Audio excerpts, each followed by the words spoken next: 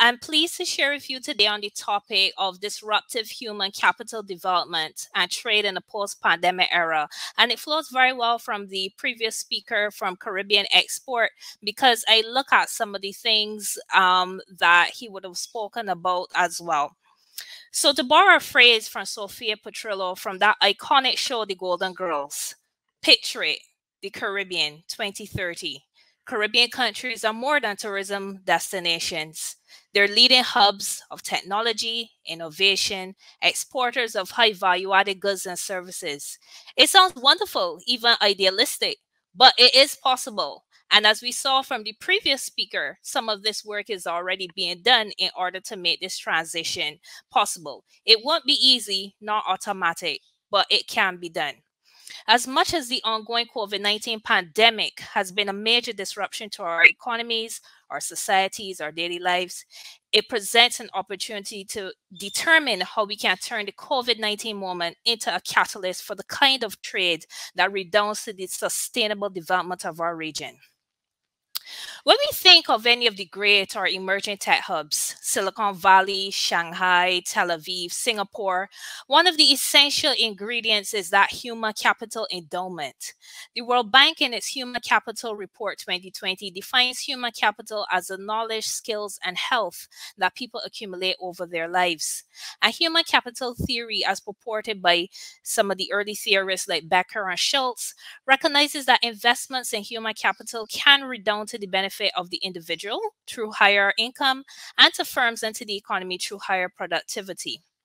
It's often said that Caribbean countries' greatest resource are our human populations, which, though small in size, are among the most educated in the world. And if our diaspora populations are taken into account, well, then this resource endowment is even larger. Trade is a lifeblood for Caribbean small open economies, and our countries are, generally speaking, among the world's most tourism dependent. But there's some facts and some truths that we have to bear in mind. And the World Bank 2019 publication entitled Trade Matters, New Opportunities for the Caribbean highlights some of these. The fact that the Caribbean's high integration in the global economy is true mainly imports rather than exports. Our high dependence on trade makes us vulnerable to external shocks. This ongoing deglobalization, the fact that our share of global merchandise exports have been on a decline from 3% in 1970s to 0.25% in 2012. The fact that services exports, in fact, may offer the greatest potential for us, but there's still this inability of our countries to diversify into these higher value exports. So how can we remedy this? By no means am I suggesting that we completely diversify out of tourism. What I am suggesting is that we need to put our economies on a more broad-based sectoral footing than simply tourism, financial services, oil, or whatever, by expanding not just our export base, but our export partners. And we are already seeing this happen. In Barbados, for instance, we saw there was the Kenya-Barbados Business Summit recently on the sidelines of UNCTAD. So there are steps being taken. What we want to do is to ensure that the Caribbean is known not simply for sun, sea, and sand, but as hubs for cutting-edge medical research, AI, gaming, fintech, you name it. The Caribbean is a melting pot of creativity. We're the inventors of soca, calypso, reggae music. Many people might not know, but the inventor of Archie, the first internet search engine, is a US-based Barbadian, Dr. Alan Emtage.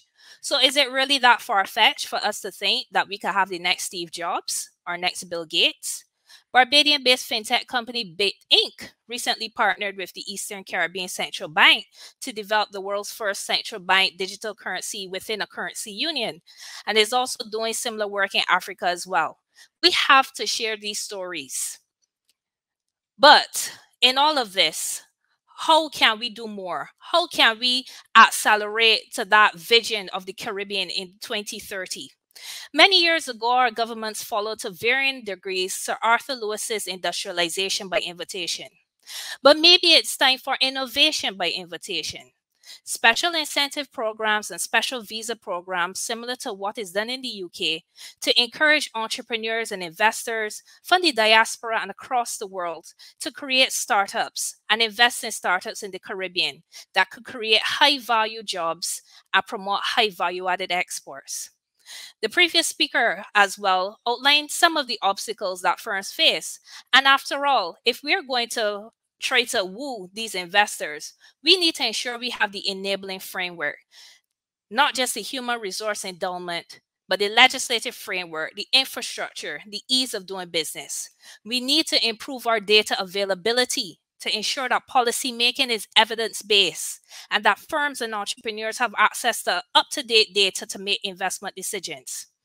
Our educational systems must produce a human resource fit for purpose for a 21st century Caribbean, not just in terms of the subjects, but softer skills needed for success: public speaking, applying for funding, financial literacy, protecting your intellectual property.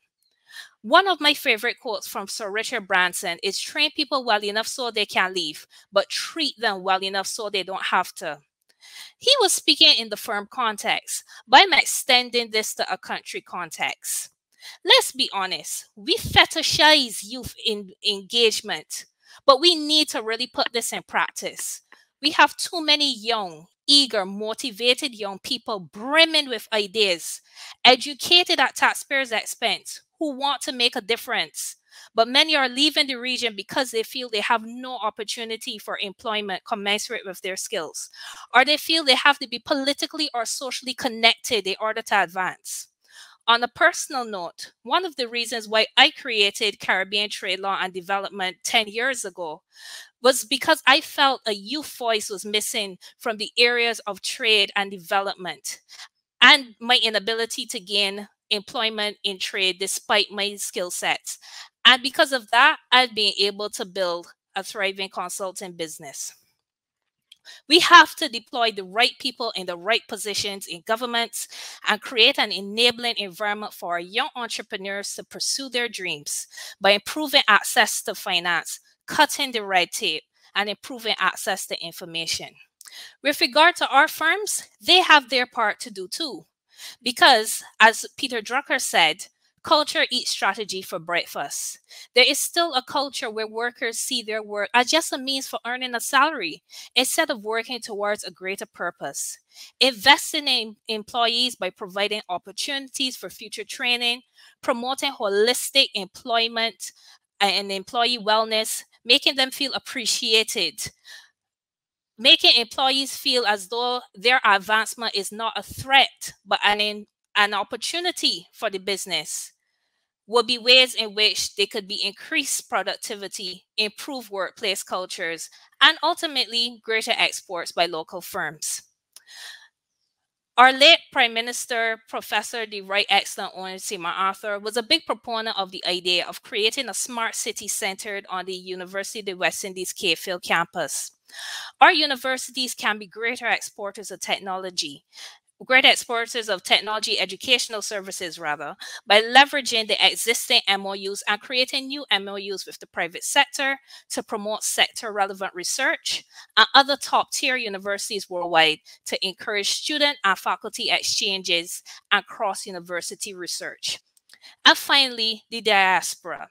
If we're going to harness our human capital for post-pandemic trade and development, the diaspora is an important part of this equation. They are a fountain of knowledge, skills, and networks, and many in our diaspora, even down to the second or third generations, want to engage and want to contribute to the region. A couple years ago, I had the fortune of listening to a presentation by a brilliant Barbadian scientist who is conducting pioneering breast cancer research. And I wondered to myself, if she were able to do that pioneering research based from a university here, imagine the intellectual property that will be generated at a Caribbean-based university. In closing, the Caribbean has no shortage of human creativity or innovation. It is incumbent on us to use this moment as a catalyst for better deploying this talent, for moving us into high technology exporting and ultimately development. Thank you very much for your attention.